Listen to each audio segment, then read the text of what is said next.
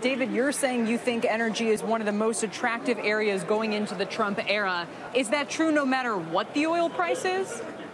It absolutely is. The thesis that we're talking about here is energy as part of his manufacturing job story, that it becomes an incredible way. You notice in his speech last week, he talked about a sort of public-private partnership around infrastructure.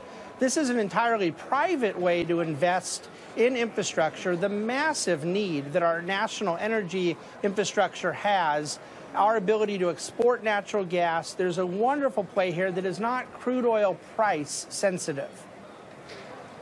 Hey, Rick, we don't often talk at this point at time of day about the relationship between commodities and Treasury yield. So as oil goes lower here, and there's some, John Kilduff was on our air today saying maybe he could see it going to $42 a barrel before this sell-off is finished. What do you think that would do to Treasury yields, which have been going up lately in anticipation of a Fed rate increase next week?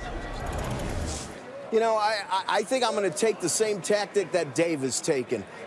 Just because the price of oil goes down, when you think that that's a major input cost to things like manufacturing, I think it's a positive. And it's an input cost on absolutely everything with regard to energy. Pretty healthy number. David, you mentioned that your interest in the energy space is not so much keyed off the price of oil. You've got names like Enterprise and Enbridge, which you think will continue to do well. Does the U.S. have the cost advantage? We can just keep pumping this stuff even as the price goes lower?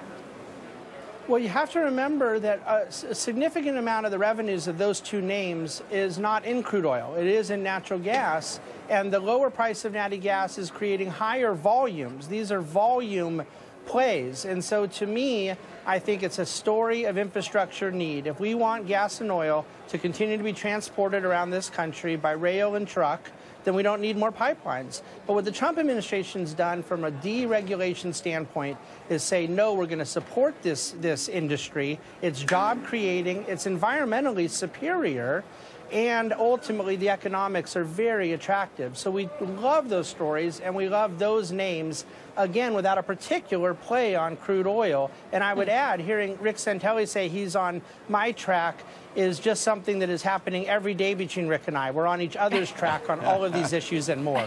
There you are. Hey, guys. Get you guys together for lunch sometime.